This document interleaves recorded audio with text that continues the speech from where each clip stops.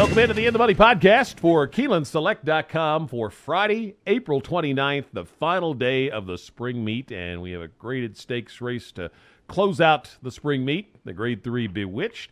And I'm Tom Leach, along with Keeneland's Director of Mutual and Simulcasting, Jim Goodman. Gave you the late pick 4 yesterday, so you didn't break the bank, but hopefully you cashed on the Wednesday card, and hopefully you had some success on Thursday. Getaway day, time to get even on Friday, Jim, and we'll start by trying to help them out in the Grade 3 Bewitched at 1.5 miles on the turf. Got to be some give left in the ground because of the rains earlier in the week. So where did you land on the Bewitched? Yeah, you would think there would be. I couldn't narrow it down past 2 horses. Alorda, the German horse for Chad Brown and Leparoux, is my top choice. Has raced on soft ground overseas and did well in France on soft ground. So you would think that she would like a little bit of give in the ground, even though she hasn't caught that here. She ran well last year in the QE2. Ran behind Miss Temple City, who's come back and won a couple since then against the boys. So I think Alorda is a very solid choice here. Again, we talk about Chad Brown all the time. He's still only got 1 win. He's 1 for 19 with 7 seconds. Well, he got a second win on Wednesday. The last right. race He on did Wednesday. Get a second on Wednesday. So, yeah. but so who would have thought that he'd be 2 for 20 or something like that? So he's cold, but Leparoux's hot at the end of the meet. So I'm going to take Alorda as my top choice. But the other horse that you've got to throw in there is the horse that ships from Santa Anita, and it's a personal enemy of mine who beat me out of a Del Mar trip.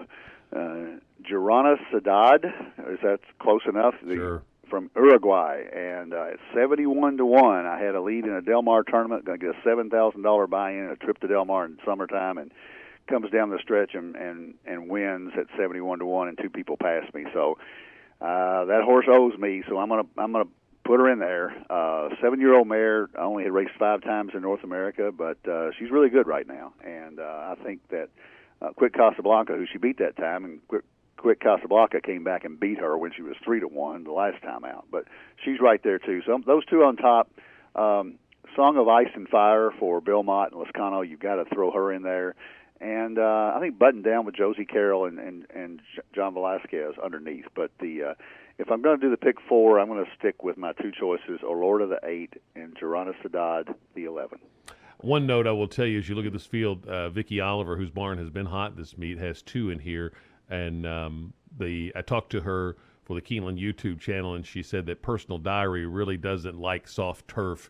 And if it's really soft, they will scratch her. But if it's if it's not too bad, they'll probably go ahead and let her run because she's doing so well. But understand that she's not going to get kind of the type of turf that she really likes in this spot. I ended up going to Button Down. Just missed in a Grade 1 last fall, and I like the way that this horse is working. And I think Josie Carroll's, with a limited number of starters, has done well. So I think she could get the money in here. I liked Return to Grace a little bit. 4-year-old that I think may have a nice season. Alorda and Song of Fire and Ice are 2 I definitely want on my ticket. I end up going deep here in the pick 4. And I use Personal Diary, but could certainly leave her out if it stays wet. And then Al's Gal, I liked a little bit, the 11. So let's go to the pick 4, which starts in the 7th race. And I'm singling Gimlet in the first leg for Pletcher. Just missed at a Grade 3 and a couple of good local works. So that one's my win pick and a single for the pick 4. In the 8th race, I'm going to take 3 horses. Spank, who made a big move forward in the 3rd start, and I think may be able to be the controlling speed in here, but I want 3 Classy Gray Lassie and 1 Strike Back Fast. I'm going to use all the ones I mentioned in the Bewitched, 6, 7, 8, 10, 11, and 5. And then in the last race, I'm going to take Shopping with Bill. Got a wide trip last time, and Ben Colebrook's horses have generally outrun their odds, but Boogie Woogie Dancing, the 7, and Rohan, the 1, are the others I'll use. So 1 by 3 by 6 by 3 for me. How about you? It was a little bit chalky on Wednesday, and so our pick 4 didn't pay much. I think you got a shot at getting a couple prices here, so I'm going to go deep in the first leg. I'm going to use Tequila Joe, the 3, Dissident, the 5, the 7, Gimlet, your choice, which should be the obvious favorite for Velasquez and Pletcher. 9, Barton Lodge for Doug O'Neill, and 10, Remembering Mickey for Roger Atfield. So 3, 5, 7, 9, 10.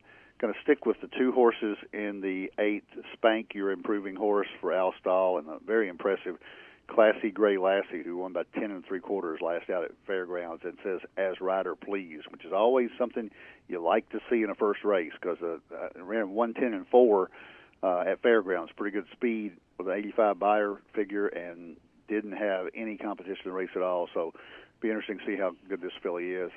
I'm sticking with the 8 and the 11, Orlorda, and Jorana Sadat in the feature race. And then the last race is not a great race. It's a maiden claimer, 20,000. I'm going to go all. I got no idea. The horse that's shopping with Bill probably is the best horse in there, but none of them look very good to me, so I'm going to take all. That's a $70 ticket, and hopefully we'll get out well. I want to talk about a little bit about the Super I-5, the Pick 6, and the Pick 5 are all mandatory payouts on Friday. It's the end of the meet, so that's the Kentucky horse racing rules. We do have a shot. You need to be aware in that 10th race, we only have 7 horses in, so if there were to be a scratch, there would not be a Super I-5 in that race. And therefore, if there were a carryover from Thursday's racing, it would carry over to the fall. And I don't think we've ever had to do that here, but there's no choice in a Super I-5 if you can't have 7 runners. So take a look at that. It's an interesting race to handicap if there is a Super I-5. And the Pick 6 pays out, and the Pick 5 pays out on Friday. And don't forget, there is the shuttle service from the simulcasting at the Red Mile here in the Lexington market for the final day. It's a great way to avoid the parking and making a long walk, is just get dropped off right at the gate and take the shuttle back to the Red Mile and park there. We will do, of course, our regular Saturday podcast. We'll take a look at the Pick 4 for the opening night card at Churchill Downs. But for now, best of luck on the final race day of the spring meet with your wagers for KeenelandSelect.com. This is the In the Money podcast.